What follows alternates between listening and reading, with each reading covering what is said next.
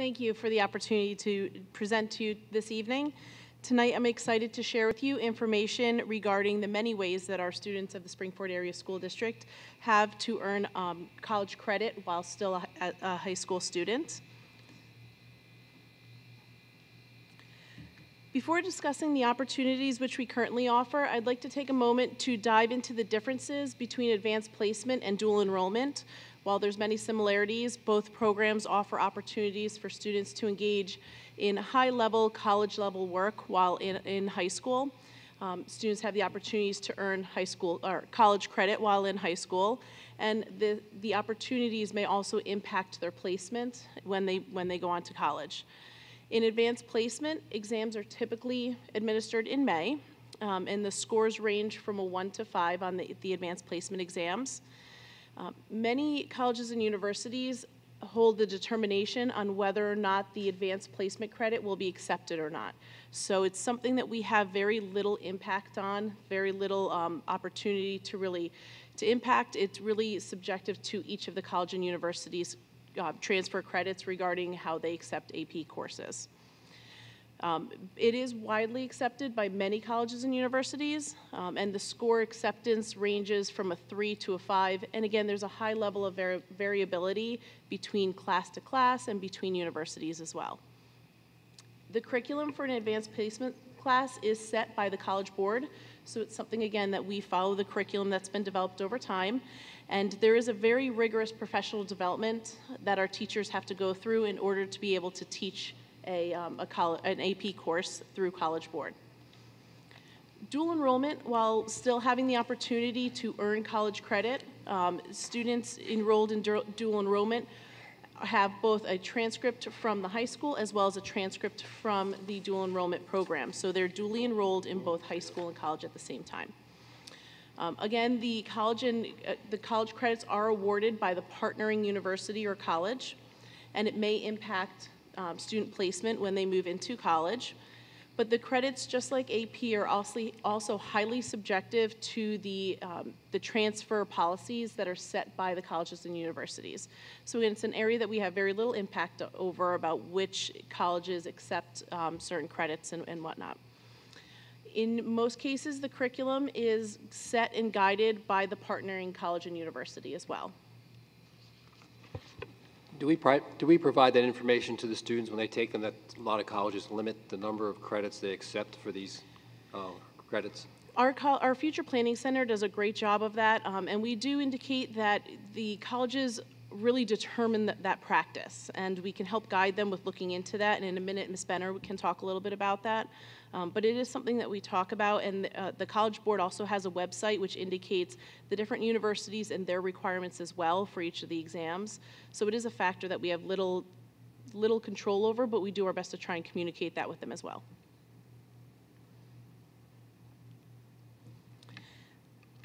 In reference to advanced placement, we currently offer 26 advanced placement courses, an additional advanced placement course through our virtual high school. We are currently in the process of exploring the AP Microeconomics and World History courses as well. But below you'll see a list of our repertoire of AP courses that we're currently offering within the district. We have several points of pride in reference to our advanced placement and the success of our advanced placement program within Spring-Ford. Right now we have 736 students who took 1,338 exams. So many of our students are taking multiple exams, and this was for the last 2018-19 school year. 79% of our students earned a score of 3, 4, or 5. Our senior high school has also been awarded the AP Honor Roll 8 out of the 9 times that the AP Honor Roll has existed, which is a really difficult honor to achieve, but it's something that we are very prideful regarding. Right now, only 46 high schools in Pennsylvania have made the AP Honor Roll for the 2017-18 school year, and the information is not out yet for this upcoming school year, so we're still hopeful that that's going to be looking good for our past school year. We also offer opportunities, as I mentioned earlier, for students to take an expanded repertoire of AP courses through our virtual high school. And currently we do have 3 students enrolled for the 19-20 school year to take additional AP courses through that avenue. Another opportunity that we have is Project Lead the Way. Project Lead the Way is not quite AP, and it's not quite dual enrollment. It's very similar, having the same opportunities. It is a nationally recognized curriculum. It's a very rigorous, heavily weighted course, and students are required to take an end-of-course exam just like the AP exam.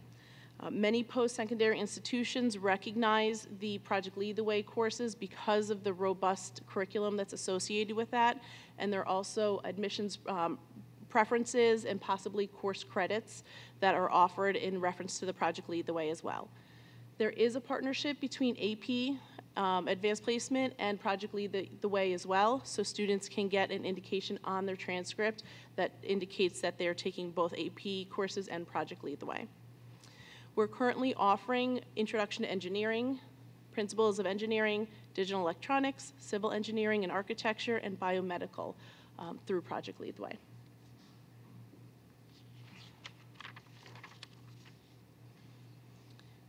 We are pleased to share with you some of the data regarding our Project Lead the Way courses last year. We have 106 completed courses that are eligible for credits from the last school year through the Rochester Institute of Technology, and it's really from a representation of all of our Project Lead the Way courses. In order to obtain this opportunity to earn credit with a Project Lead the Way course, students must have an average of 85 in the class and score 6 or higher on that end-of-year assessment. Now shifting gears slightly to dual enrollment. Most of our dual enrollment is guided by Board Policy 217, so you'll see reflections of that piece throughout our presentation. And I know this text is extremely small, so I apologize. We have several opportunities for dual enrollment already in place. The first, we have Arcadia University, which are courses that are taken by Spring-Ford Area School District students that are taught by Arcadia professors. We have 2 courses that are currently offered in this avenue. Our second partnership is through Montgomery County Community College, and there are 4 different options for our students through Montgomery Community College. The first option is for students to enroll as a full-time Montgomery County Community College student, where students would take all of their courses at the community college campus and may occur as early as junior year. The acceptance into this program may be impacted by placement exams, again of which are controlled by Montgomery County Community College. The second option is a part-time enrollment through Montgomery County Community College, where students take the major courses in Spring-Ford, but take the minor courses or elective courses at the campus of Montgomery County Community College. The third option is an option where our teachers are serving as adjunct professors for Montgomery County Community College and are teaching courses on campus as adjunct professors. And our fourth option with Montgomery County Community College is an option where students are taking a course that is being taught by a community college professor. We are currently in the process of exploring additional opportunities such as Westchester University to see if we can continue increasing our opportunities for dual enrollment courses. There are several considerations that as a curriculum department we really need to consider heavily as looking for dual enrollment courses, because each university and each partnership with universities work a little bit differently. Each university has their own set of requirements, and this may impact something like scheduling. For example, some courses may run on a college schedule Monday, Wednesday, Friday. So we as a district have to get creative in how we're going to manage a schedule such as that and how we're going to make that work for the students. Many universities also have a set of teacher requirements, and many of the partnering universities like to see teachers' certifications where teachers have master's degree in the content area. So many teachers in education have master's degree in education, but that wouldn't necessarily give them the certification to be able to teach a math class. Many universities want to see a partnership where your teachers have a master's degree in math or in science and so forth. Just as some of the other examples, we do follow the curriculum requirements of the partnering university as well, and it typically mirrors a course that's being offered on campus pretty closely. Another factor in consideration is that students and families assume all of the costs for dual enrollment courses, and unfortunately, students are not eligible for financial aid until they've graduated high school.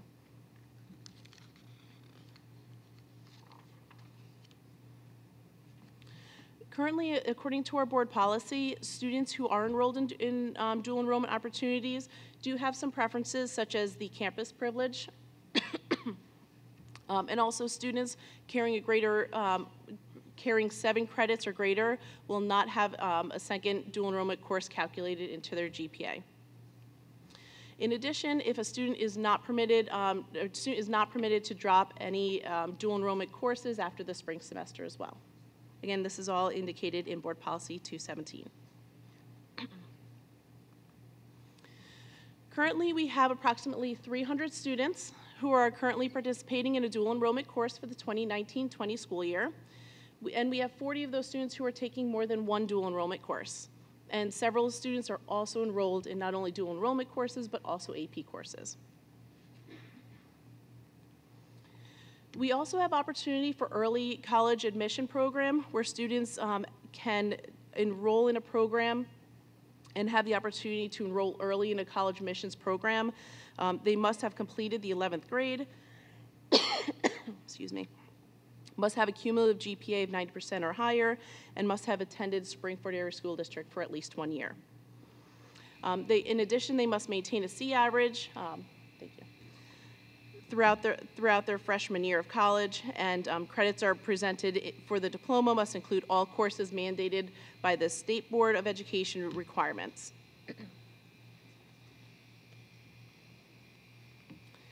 At this point, I'd like to ask Ms. Trish Benner, our College and Career Coordinator, to discuss how all of these opportunities are presented and shared with students.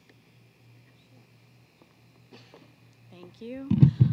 Hi, everyone. I would say the majority of the information about dual enrollment comes from me. We have a lot of information about dual enrollment on our Future Planning Center website, which I'm constantly promoting. So if you haven't been on there, please go on and check it out. There's a lot of great information. Those of you with children in the district who have come through, you know that there's a lot of emails that I send out regularly. So I'm really targeted with the information that I send out. So this is not going to the masses. It's usually targeting the grade levels where it's appropriate, where students are being invited to these programs to participate. So in January, we have our AP dual enrollment night.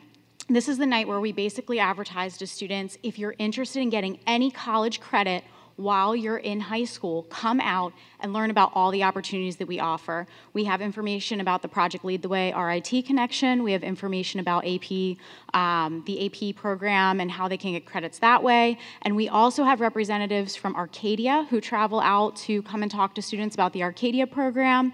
And we have our representative from Montgomery County Community College come out to answer questions about all of the different opportunities with Montgomery County Community College as they were just explained there. So January is really their first introduction because they'll start selecting their classes in February and they'll start meeting with their counselors. So a lot of these conversations after it gets sparked at that meeting are happening in the counselor's offices one-on-one, really determining whether or not this is the appropriate fit for the student. Because, you know, that full-time dual enrollment and part-time dual enrollment is a huge time commitment for the students, and a lot of times there's some other sacrifices that come into play. They're sacrificing maybe an after-school activity that they were really interested in, or just that aspect of being able to eat lunch with your friends in the cafeteria for one more year. So that's important. I know it sounds crazy as adults, but for kids, that is really important.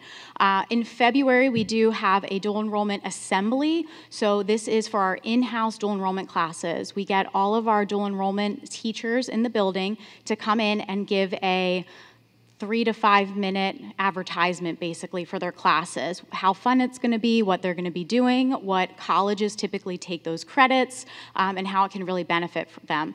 That is really, really well attended. Kids get to miss a period of class. They come down to the auditorium. They get a lot of great information. And we've seen our numbers really increase from hosting that every year. And then in March and April, we actually encourage students who are interested in doing full-time dual enrollment to come in and take the placement test with us. We usually host that for seniors who are planning to attend Montco next year, but it's also open for those full-time dual enrollment students, so they don't have to go out to campus to take that placement test.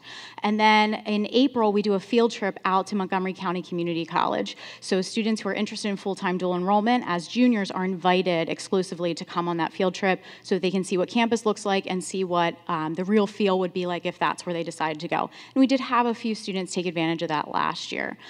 We also have in May, the first step of dual enrollment will occur. They actually apply to the dual enrollment program. So whether it's Arcadia or Montco, they have to actually do a college application, which is a little intimidating for some students. So they'll do that in the Future Planning Center with us. And then in August, we invite them to come in over the summer before school even starts to actually register for their classes. So this is kind of a confusing concept to a lot of students. I registered for it already through Spring Forward. Now I have to register again. What does that mean? So that's really committing to taking that college course on the college end so that they can get that college credit. September and March, we do have Montco and Arcadia both in attendance at our college and career fair. So students can come and talk to those reps directly if they did have questions that night about dual enrollment. In October, we have Montco coming to campus. They actually just did this last week. They come in and they have a huge dual enrollment and admissions meeting for students interested in taking courses with Montgomery County Community College. And then August through December is the first semester, and January through May is the second semester. So again, it does follow that college schedule. So some of the scheduling concerns do come up for students and how they're going to fit in all of their credits and how this is going to really benefit them. So we do push out a lot of information. Last year we did get snowed out for that January event, so the next slide has a little video, and when I say little, it's like 18 minutes long, so you're not going to sit through that. But you can hit play for a little bit and just, you know, see how great it looks. We did feature a couple different AP programs where they were highlighted in the classroom, talking about what they love about their AP classes, and we just kind of talk about, you know, what we offer at Spring Forward as far as dual enrollment and AP.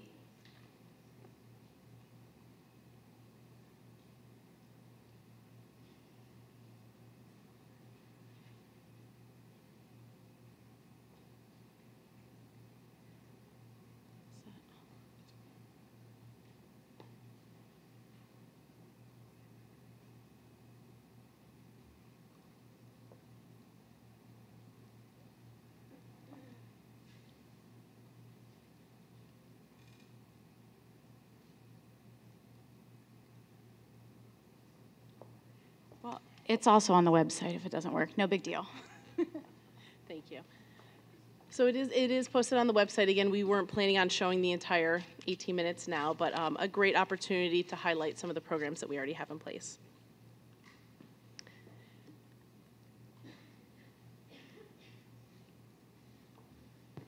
I just want to ask one quick question. There's no guarantee that the credits that you get in dual enrollment are going to be accepted by the college that you end up going Correct. to, is there? So, and even if the credits are accepted, the grades aren't necessarily accepted. So Correct. it's really important that the students be aware of these possible pitfalls in dual enrollment courses. It is a factor of consideration that there's no guarantee that each university is going to accept those credits. But on the positive side as well, colleges and universities like to see students taking challenging and rigorous high school programs. So it's still, even if it's not transferred, it is an opportunity for students to highlight that they can handle a college level course. But it is a factor that's important that we do share with our students. And at the majority of colleges, you're going to find that the classes that we offer from an AP perspective will qualify for some sort of, even if it's an elective, to get you towards, you know, that could be the difference between an extra semester in school or not. Absolutely. And with community college, for example, I mean, that holds true with transferring credits from community college anywhere, but for the most part, you're going to see, you know, your 100 level courses, 200 level courses being accepted from a transfer perspective. Usually they'll limit the number of courses, but again, that's pretty consistent regardless of whether the student takes that through dual enrollment or independently. Absolutely. In reference to next steps in this process, we are looking at expanding our repertoire, and we are considering AP Microeconomics as well as AP World History. We are also continuing to explore co-op opportunities and job shadowing opportunities, and we are also looking into additional dual enrollment opportunities through partnerships that I mentioned earlier, such as Westchester or the University of Pittsburgh College and High School program. Is the co-op and job shadowing just college-type stuff, or is that anything? It would be anything, and there may not necessarily be college credit attached to it, but it's, again, another career pathway opportunity just to expose students. So we really would have to dig into that piece a little bit more to see what that would look like further. With all the local universities we have, are we looking at them as opposed to Pittsburgh? We are. Again, some of the challenges that we have is what the requirements are by the universities. And I can share that sometimes being able to find the right teacher who has the right certification and following the course, it's a balance. So I think we're exploring all opportunities, certainly trying to find anything that's close to here so that we can offer as many courses as possible. But I know the Pittsburgh is appealing because our teachers would teach those courses. So it's a nice opportunity to find that balance as well. And Pitt's pretty popular among our student body, but also how, I see, well, the University of Pitt, it is. No, is that Pitt? Yes. Yes, that's, okay, that's all right, that's all right. But I also It's see in that, Pennsylvania, Tom. how close can they get to an actual associate's degree? How close can somebody get to an actual associate's degree before they graduate? So I think it depends on the student. If a student really wants to, we could help them come up with a plan to be able to get that. We do have many of our students who are graduating with 9+ credits, and we have as many as 15 to 21. Now, if a student really wants to pursue an early associate's degree, they can, but it does come with a certain degree of sacrifices that the student does have to make because they will lose out on some of the high school experience. So I think what's important that we're sharing today is that we have our summary of college credit opportunities is there's something for everyone, in that if you want to go and get your associate's degree, we can help students pursue that. But if they want to be able to pick up some courses, get some credit, but still have a full, robust high school experience, they can still have that as well. So I think it really depends on what the student is interested in and what the families are interested in, and being able to manage that. So in summary, the opportunities that we are currently offering includes our advanced placement courses, Project Lead the Way, dual enrollment, the early college applications, admissions process, where we are seeing many of our students successful with leaving with many credits. Questions? So I have a question on where you had shared, I guess, with the Monco full enrollment. Mm-hmm. So that can start as early as junior year. And so I know, obviously we have certain state requirements for our students to complete high school. So, for example, English, which I'm sure they can take the English classes, phys ed as well. Yep, there's so, classes too. is that matched? Is that kind of mapped, and is that available to all of our students? It is available to all of our students. They do have to purchase a phys ed credit at Montgomery County Community College if they decide to do the full-time dual enrollment, which is a little bit of a bummer, I get it, but some colleges do require it. Penn State still requires a phys ed requirement, so it does transfer in some situations. But yeah, any student can do that. It's just not a super popular option to give up your whole day in high school to be on a college campus. And I see the seniors as they're leaving. They're scared as seniors leaving at 18 years old to go on a college campus. To be, how old are 10th graders? 16. 16, deciding that you're going to embark on this whole new open journey where there's no bells and you're just expected to know where your classes are and understand scheduling, and that's a big undertaking. And we do support them through it, certainly, but even last year when we had a couple juniors who went and toured the college with us and said that they were doing full-time dual enrollment, we had a couple back out at the last minute. And I think some of it was nerves, and I think a lot of it was finances also. If you are a family that would typically receive financial aid, you cannot receive financial aid before graduating. So you are paying full cost for this. So if you were going to pay full cost anyway, no big deal. You can save some money going to Monco. But if you're looking at possibly getting huge discounts after you graduate through, PA state grants and things like that, Right. you kind of want to wait for that money. Yeah, thank you. So have we ever had any student do a full? Yeah, 2 years ago, we had a student graduate with a full associate's degree. She went to Bloom. She had a huge scholarship at Bloom. She's doing very well. But she was a specific, special kind of student. She was very motivated. She was very mature.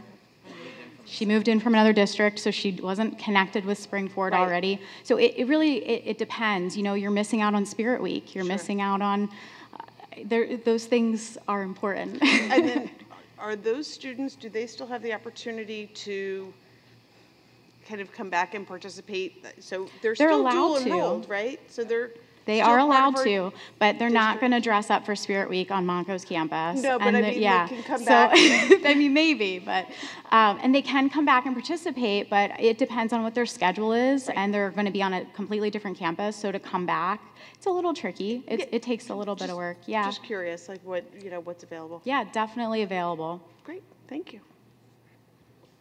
So the option is available for a student that if they want to go and pursue and get as close to associate degree as possible, they have that option today. Absolutely. And the thing is that if you do that through Monco, Monco has partnerships with several universities that will take their credits. Very, very good Right, universities. so Drexel, and, yeah. Temple, I believe there's at least 3 or 4 or more universities that will transfer their credits. Not Yes. only that, you apply, I believe, as a transfer student. Yes, you are applying as a transfer So you get student. actually more preferential treatment when you, yeah. Right, because I know of students that started at Monco and then they ended up going to Drexel, Starting at Monco, I really don't want anyone to take me the wrong way here. Starting at Monco is a fantastic option. Getting your associates at Monco is wonderful. It saves you a ton of money. But what we're talking about is giving up the last 2 years of high school to get a Right, but that's not, degree. we Yeah. got that, but Yeah. that's not for us to, that's the student's decision. Yes. And so I don't want to keep going back Yeah. to giving up. The point of this is that all I care about right now is that there are options available that students can, if they want to go in this direction, those options are available. You guys, the staff is ready to work with them. What happens if they wanted to go to a different, like they picked out a university? Let's just say they want to go to That's- Villanova. That's the early college admissions program. So they would have to Go through that route. Yep, they would have to go that route because we don't already have that partnership Right. established. And But- they would have to meet that criteria because that's some pretty high criteria also for that program. Well, sure, but then again, do we at some point revisit that criteria? I don't know if it makes sense or not. Was the criteria established for? Huh? When we revamped the policy just recently, we did change it a little bit. So it has been altered within the last 3 years. Dr. Roach and I did that. Okay. Yeah. So, but the big message is that there are options available for students if they want to be able to take a jump start on their college education. It is frustrating at the universities how they have this gimmick, and I call it a gimmick, when they sit there and say, they won't accept credits from here, credits from there, because it all comes down to money.